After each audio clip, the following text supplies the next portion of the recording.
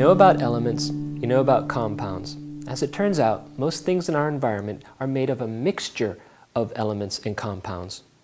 Let's take a moment here and look at what we mean by a mixture from the point of view of chemistry.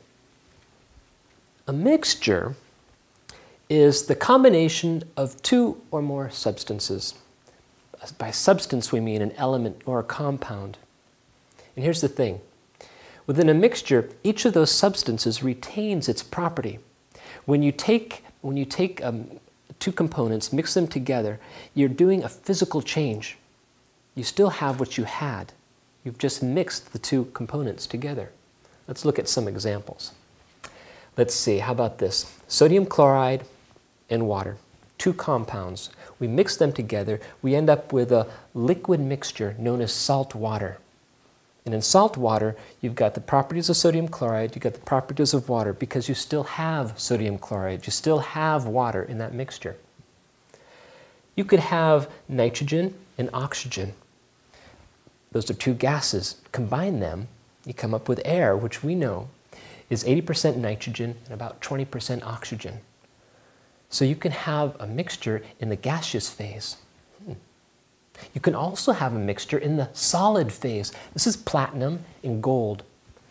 Combine the platinum and gold, you end up with what we know as white gold. You'll find white gold used in jewelry. Now, gold is yellow, platinum is whitish. Combine the two together, you end up with a material that is a mixture of both the properties of platinum and gold. All right? So we can have mixtures that are liquid, gas, or solid. We saw sodium chloride, which is a solid, dissolve in a liquid. Here's a question. Can you take a gas and make a mixture out of the gas and a liquid together? The answer is yes. Look at this. When you take oxygen and add it to the water, you get something like this. Here's all the water, and here's an oxygen molecule. This is a mixture. You still have water, you still have oxygen. Interestingly enough, note that there's not much oxygen. Indeed, oxygen has a property of not being able to dissolve very well in water. And so when you add it to water, not much oxygen goes into the water, but you can get some. And this gives rise to a mixture of water and oxygen. Hey, do fish breathe water? Or do they breathe the oxygen that's dissolved in the water? A very important perspective. Let's ask some fish about that. Come on. Look at the air bubbling through that water. Most of the air is escaping, but there is some of the air that actually dissolves in the water. That air includes oxygen. And so envision, if you will, the oxygen is interspersed within the water molecules. And it is this oxygen that's interspersed within the water molecules that the fish are breathing. We look at this water molecule here, and you see, hey, look, there's an oxygen atom. Do fish breathe that oxygen atom? No, they don't breathe that oxygen atom. This is a water molecule, and this water molecule is uniquely different from the elements from which it is made. It is not oxygen, it is not hydrogen, it is uniquely water. Fish breathe the oxygen that's dissolved in the water.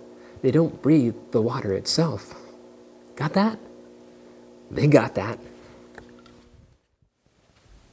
Okay, now let's talk about something very important here regarding mixtures. The formation of a mixture is different from the formation of a compound. When you form a compound, you're undergoing a chemical change. You're taking one material and another, and the atoms connect together in such a way that a new material is formed.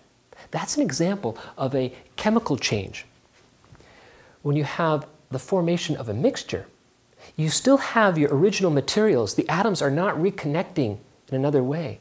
So the formation of a mixture is an example of a physical change. Got that? It's a real important distinction.